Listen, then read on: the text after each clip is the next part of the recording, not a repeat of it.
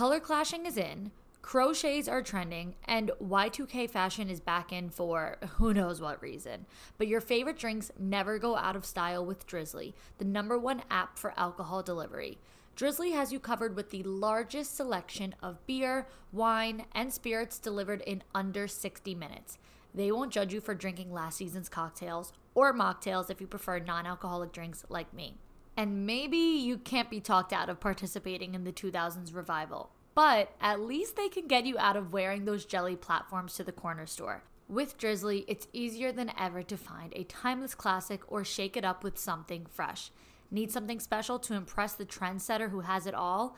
Give the gift of drinks with Drizzly, because you can't buy wine in the wrong size. It's a no-brainer. Download the Drizzly app or go to drizzly.com. That's DRIZLY.com today. With the Kroger Plus card, it's easy to get lower than low prices for the win. Earn fuel points on every purchase and save up to $1 a gallon at the pump. The Kroger Plus card, all you do is win. Big, big savings.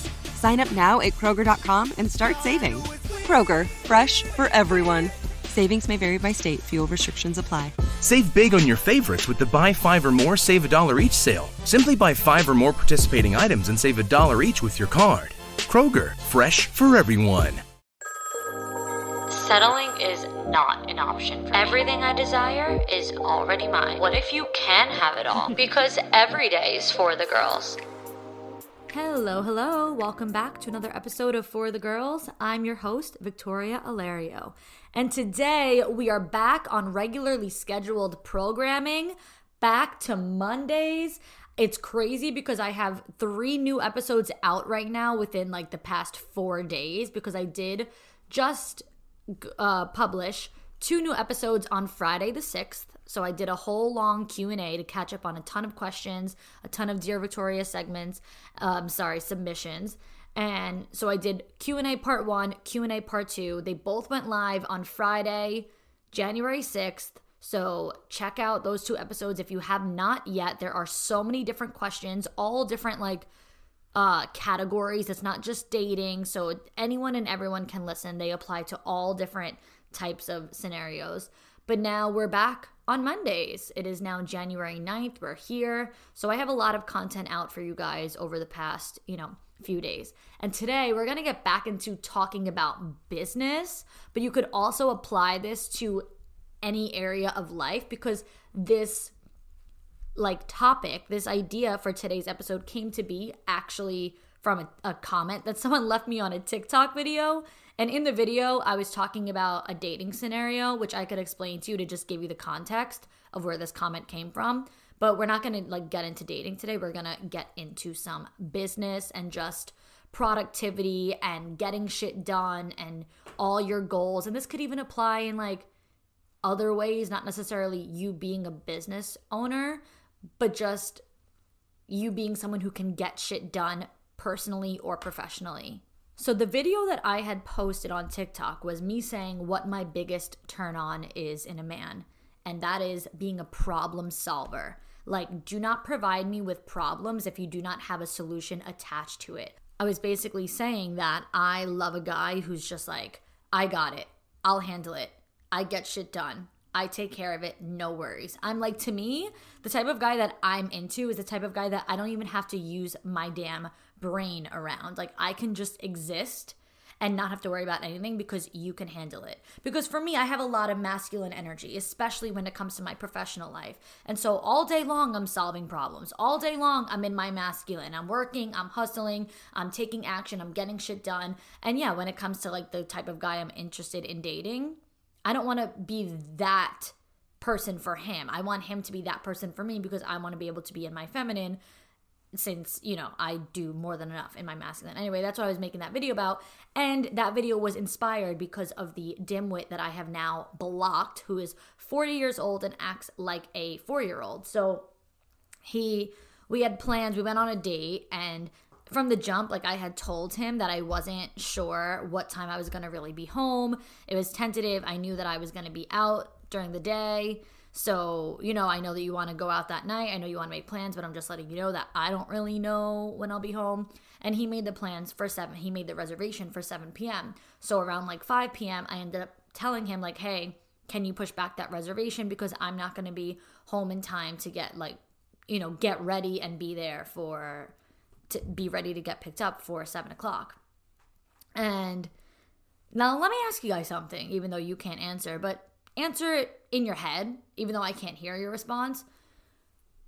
If you were in charge of a reservation, you booked a reservation, say it's you and your friends, whatever, you're the one handling it, and you need to push it back, what would you do? Think right now what you personally would do if you had to push back a reservation. I know my audience, and I know that you are all competent and smart women and girls, and I think that you would do exactly what I would do. The very first thought that came to my head would be to call the restaurant. Hi, I have a reservation for 2 people at 7 p.m. Can we push it back to 8? Right?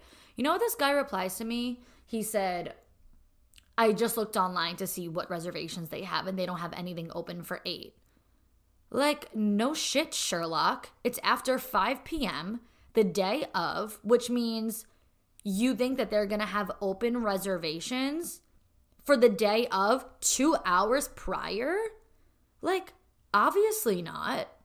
Call up the place and ask them that question. Like, of course they don't have availability on their website right now for tonight, but that's not the point. Call up. You have a reservation. Like, duh. Like, isn't that such an easy solution? That's what I would do. So now if you're telling me, oh, I don't know, I don't see any reservations available. Like, ew. Literally ew. If I am presenting you with a problem, what I would like in a guy is to be the type who would say, oh yeah, I'll call right now. I really don't think that's asking for too much. Maybe I'm fucking crazy. I think I'm self-aware. Maybe I'm fully lacking self-awareness, and maybe I'm genuinely asking for too much, but I really don't think I am. Because if that were me making reservations for me and my friends, and someone wrote to me saying, Vic, I'm not going to make it in time for the reservation, can you push it back? I would pick up the phone and call. I just can't. I do not like guys that I have to provide solutions for. Anyway, sorry, I'm venting now at this point. I should save this for a FaceTime with my friends. But the point is, aside from the fact that he's blocked, that's not the point. The point is, this comment came on that video. The username is Jennifer M2232. She's not a content creator, just want to give her credit. And she said, yes, quit doing the bare minimum. Quit doing something just to say you tried. Don't quit until it's done. Being lazy sucks. And I love how she said, quit doing, and then she put quotes, quote, quote, something, just to say you, quote, quote, tried. And that shit, oh my God, that was so good. I've been coaching women in business for years, for 5 years now. And I've listened to girls over and over and over make excuses and tell me that something isn't for them or something isn't working because they did this thing. Oh, I did this, or oh, I did that. Oh, I reached out to that person. Oh, I posted this. They're very, very, very quick to give themselves credit for the one thing that they did just to say that they tried, but then they quit. And then they consider themselves a failure. And I have tons of video, episodes and content where I talk about failure and I talk about business, but I still don't think people fully understand because like I said, this doesn't only have to go toward business. It could go toward literally anything in life, but people quit too soon.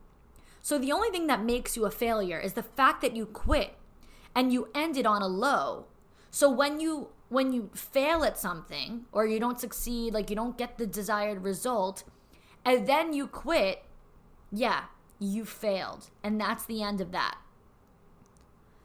But if you don't quit until it's done, until you achieve the desired result, instantly you're not a failure. Instantly. And the only thing that you did different was to keep going, was to persevere until you found a solution to the problem. You said, listen, this problem is not going down without getting solved, so I'm going to keep going until it's solved.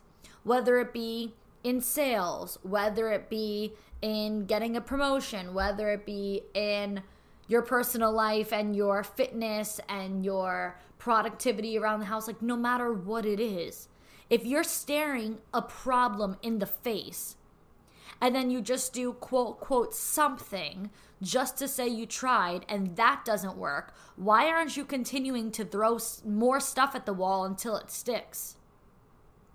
Not everything is the solution to a problem, right? So if there are 5 different options of something you could be doing and you tried one thing, it didn't go the way you planned, and then you gave up right away, how are you ever going to find solutions for that problem? There were 4 more options. There were 4 more ways to go. But the problem is people want to see the solutions in front of them. They want to see the answers. It's like cheating on a test. Like imagine that you're in school and there's a test in front of you and it's a multiple choice thing. Maybe this isn't the way that people take tests, but I'm just trying to go with just follow along here. You're looking at the multiple choice stuff and say that you could go process of elimination and you circle letter A, you circle the first answer. It's wrong. And then you look at the teacher and you're like, what's the right answer?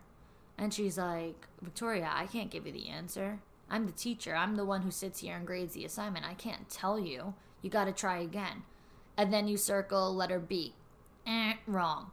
Looking at the teacher, hello, I'm trying here. What's the answer? Well, you got C, D, and E still left. You got to keep trying. And you're like getting frustrated because you failed once, maybe you failed twice. So you're falling down. But you know that saying, fall down 7 times, get up 8? Hello, we've heard that our whole lives. Why are we not applying it to anything and everything that we do? There are solutions to problems, even if they're not staring you directly in the face. You might just have to work a little bit harder to figure them out. You might just have to go the long route. People try to make shortcuts, but you can't shortcut success. You might be seeing people on TikTok getting overnight success, or these people who are just growing like crazy, and you're like, but I made 50 videos. Well, whatever video you made isn't hitting the proper, direct audience that you're looking for. It's not getting that right demographic. You know what I mean? So obviously you need to fix it. You need to change something up. If something is proven to not be right, if something is proving every single day to not work, why are you continuing to do something that doesn't work? You have to throw things at the wall until they stick. And the only way to ever see the desired result with anything in life is by not quitting until it's done. And this is why I talk so much about failure. And I want people to understand that that success is not linear. Success is not linear. That means that success is not one straight road from the bottom to the top. Success is not one straight line that's just like, all right, started from the bottom, now let's work our way up, and then you're just up at the top and you're just there. Success is a huge zigzag up and down. Imagine like being in the hospital. Don't imagine yourself, but imagine like Grey's Anatomy. Just picture something that's not real. I don't want anyone to get like creepy thoughts right now. Imagine you see the hospital, the heart monitor, and it's going up and down. Beep, beep, beep, beep, beep, beep, beep, beep, beep, beep, beep, beep, beep, beep, beep, beep, beep, beep, up, down, up, down, up, down. Because the heart's going faster, then it's going slower, then it's beating more, then it's beating less. Beep, beep, beep, beep, beep, beep, beep, beep, beep, beep, beep, beep, beep, right? That is success. It is not linear. It is not one straight line. It is up and down and up and down and up and down. But the difference between someone who's successful and accomplishes things is that they keep going. They don't go the lazy route. They're not trying to shortcut anything. You know what happens when you shortcut things? You become a one-hit wonder. And a one-hit wonder, overnight success, is almost never sustainable. It's almost never going to give you the long-term results that you're looking for. You know how they say things like a slow burn? Like, oh yeah, it was a slow burn. Yeah, because you got to build little by little every day. Small, consistent habits that create big, life-changing results. And the only way to see those results is by being disciplined with those habits. I still to this day always get asked how I stay motivated. Guys, I have podcast episodes out about it, literally titled Discipline versus Motivation. I say it all the time, anytime that I talk about motivation. I am not a highly motivated individual. Let's start there. I am a disciplined individual. And there's a quote by Jim Rohn that says, discipline is the bridge between goals and accomplishments. And if you discipline yourself, those goals become real, true accomplishments. But the only way to achieve the big goals is by having small, broken down action steps and habits. And one of the best ways to create consistent habits every single day would be by making your habits not like making almost like a to-do list that's not overwhelming.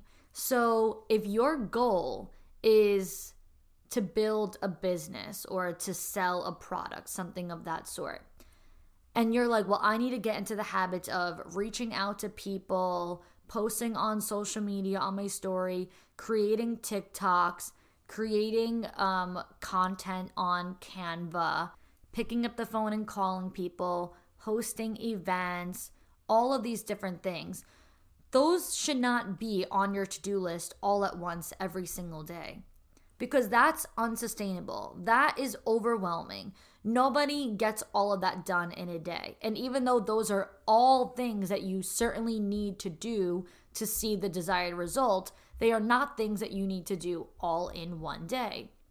So create your to-do lists each day or each week, whatever, with realistic habits that you can get done daily. So if you know that you need to reach out to people, plan to reach out to 5 people. If you know that you want to get up a story on Instagram, plan to get up 1 story. If you know that you want to make a TikTok, plan to get up 1 TikTok. Like whatever it is, just to make sure that you're doing a little bit every single day. Because success is not about what you've done once. Consistency is literally about what you do every single day. Success is not about the one time you had up a really good story or you posted a really good TikTok that went viral. Success is consistently viral TikToks and consistently good stories and consistently strong outreach with good sales messages, whatever it might be. And that's just one example. Not everyone's in sales. Not everyone is trying to run a business. Whatever it might be, apply this to your scenario. And what's important to do too is always reward yourself. I'm big on rewarding myself. Once I work a lot for the day, I let myself take a nap or I let myself watch an episode of my show. I like to reward myself because it allows me to not feel resentment toward my daily routine. Because I have lived with resentment toward my daily routine where I sat at the computer for 12 hours straight and never got up, never let myself do anything else. And I called that self-discipline. And to a degree, it was true because that is what discipline is, getting your goals accomplished, right? Getting done your tasks for the day. But because there was no reward, there was no downtime, there was a strong burnout. A really strong burnout. And so while discipline is very important, it's also important that you allow yourself to be a human being with personal needs, which include rest and entertainment and relaxation and fun and recreation, whatever it might be. This is it. This is the year. Enough dreaming about growing my business online. It's time to get serious about selling in my style, as big as I want to grow, because there's nothing I can't do. It's time to get Shopify and take my business to the next level. Whoa, someone's ready to take on the new year. Oh, I thought I was talking to myself there. But heck yeah, 2023 is my year. That's not your average resolution. That's a revolution. It's a New Year's revolution. Start selling with Shopify to join the commerce platform revolutionizing millions of businesses worldwide. Packed with industry-leading tools ready to ignite your growth, Shopify gives you complete control over your business and your brand. From templates that make site design simple to customizations that let you grow at your pace. This is possibility powered by Shopify. Sign up for a free trial at shopify.com/free22. That's shopify.com/free22. Go to shopify.com to start your New Year's revolution today. So self-discipline doesn't necessarily have to mean torture, but it just means I know what my goals are. They mean this much to me that I am not willing to quit until they're done. But also as a person, I need to fuel myself. I won't feel good tomorrow. I won't get shit done tomorrow if I burn myself out today. So let yourself rest, but also don't get carried away. So if your goal, if this is like a fitness thing, I know a lot of people are on a fitness journey, a weight loss journey, a muscle up, tone up journey, whatever it might be, especially now it's the start of the new year. That tends to be a lot of people's resolutions, but a lot of people are really working on their health and their fitness. While I am not one for like pushing and promoting diet culture, because quite frankly, I don't do well with diets myself. I will say your reward can't counteract your work.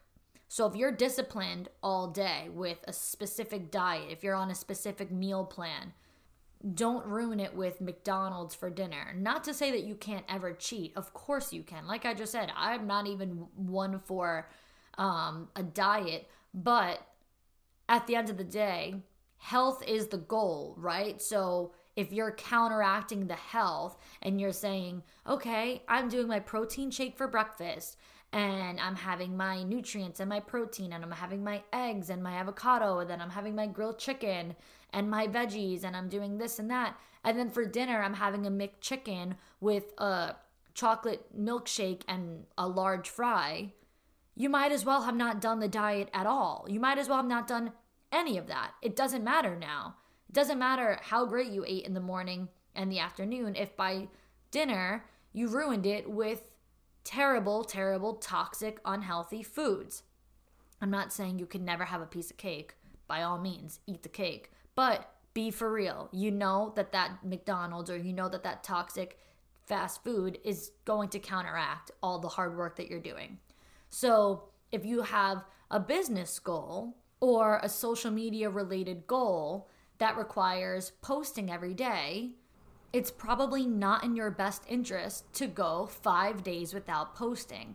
Oh, I was so tired, I just couldn't do it. You can rest and still manage to post every single day. There is zero excuses for not posting. For starters, you can do literally one story or one video, whatever it is, and it does not need to take more than 30 minutes out of your day, even on your busiest days. But say that your day is so busy that you don't even have 30 minutes to create any sort of content at all, then you need to come prepared. And on the days that you do have the time to create the content, then you need to batch content. Everyone knows their schedule. Everyone knows their life.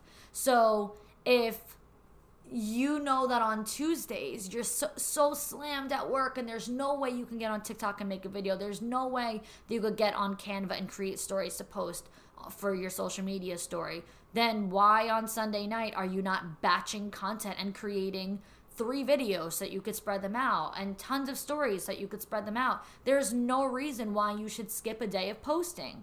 If that is your goal, is to grow your following or to grow your sales and to increase your business and your social media presence and success, then why would you take rewards that counteract your goals? That's not even a reward at that point. That's self-sabotage. That is the opposite of discipline. That is self-sabotage. So your rewards should only benefit your habits. So like I said, I'll rest or I'll watch TV. I'll let myself relax for a little bit. And doing that allows me to feel better and refuel. It gives my body more energy. It gives my mind more what's the word? Like it removes stress. Like I think that entertainment and rest and things like that let my mind just like feel good, bring some peace, less clutter, less stress in my head. And when I get back to working after that, I'm all fired up and I'm ready to go. So make sure with whatever rewards you are giving yourself that they support the best version of you. They support your goals, your needs, and your desires. All of those rewards go hand in hand with the exact mission that you have and the exact life that you are focusing on building. Now, to talk a little bit more about self-sabotage, let's get into a Dear Victoria submission that I got. Dear Victoria, I listened to your podcast, Confidence Will Change Your Life. A lot of it was about energy, and I self-reflected that I do not reflect positive energy. There's always doubt, especially when I'm truly catching feelings for someone. I'm turning 22 this month, going back to school for business. I have 2 jobs and I'm hitting the gym. But I feel like my energy is closing doors and relationships. How do I change or transition this?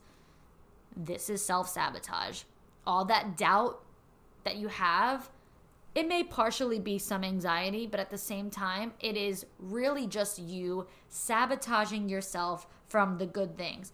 And what's happening is that you're in your own head and you're almost telling yourself certain things don't belong to you, or you're psyching yourself out. It's like a self-fulfilling prophecy. Like anytime that something is good, you just expect it to go away. You don't expect it to last. It's almost like some twisted version of like trust issues and commitment issues. Not saying that you don't trust anyone or that you can't commit to anything, but sometimes when we're so used to things not working out, then we develop trust issues just generally in life. It gives us just generally a negative outlook on life. Like nothing is ever dedicated, nothing is ever committed, nothing ever lasts permanently. It's very just like in and out, 1 foot in, 1 foot out. Nothing is ever long term. And I was just talking about this with one of my confidence coaching clients, and she had texted me saying like, I'm seeing somebody and he's really great, but I know I'm going to blow it because I'm just so in my head and there's so much doubt, and he's getting frustrated with her. And so I told her, what you don't realize is that you're powerful. People think that being powerful only means being positive. And that's not true. We are so powerful that no matter what we say or do, it's going to translate into our reality. So if you're telling yourself right now with this guy that it's not going to last because nothing else ever does, then guess what? It's not going to last. And then you're going to turn around and say, look, told you so, knew that was going to happen. Another one bites the dust. So now you're like, you're self-sabotaging so hard that you're making these things come to an end. You're closing the doors, you're closing the relationships on your own accord because you told yourself that it's not going to last. So then eventually he gets sick of your shit. He walks away. He's like, well, I'm not going to spend a life trying to convince you that I'm here to stay. So I'm out. Like, I want to be with someone who can reciprocate my effort and my energy. And you're just over here in your own head expecting this to end and looking for the exit sign. You're like turning around looking for the big red letters that say exit so you could just find your way out instead of getting hurt by somebody. So when I say that we are so powerful, what I mean is that your perception determines your reality. So your whole entire life, the entire trajectory of your life has come to be based on what you've told yourself it is and what it isn't. So the friends that you have in your life are the friends that you've told yourself are for you. And the people that are not your friends, that you don't spend time with, are people that you've told yourself are not for you. The guys and the relationships that have not worked out, you knew that they weren't going to work out. You said it a million times. No matter how much you liked him, you're like, this is never going to last. This is never going to whatever. So every single thing that you have or don't have was based on the perception that you had of it. So the way that you perceive something determines the way it's going to go. So if you are talking to a guy, like you said, there's always doubt, especially when I'm truly catching feelings for someone. That's where your energy is going. It's going toward the doubt. It's one thing if you have a little bit of doubt, but you're more so optimistic and you're positive and you're like, this is going great. I see myself with this guy. Things are going great. Things are working out for me. This is really good. I'm really excited. I'm really happy. I'm really optimistic. If your energy was that way, this would be a different conversation. But like you said, I'm self-reflecting and I'm realizing I don't reflect positive energy. I reflect negative energy. That's because you're putting all your power into your doubt and your negative thoughts.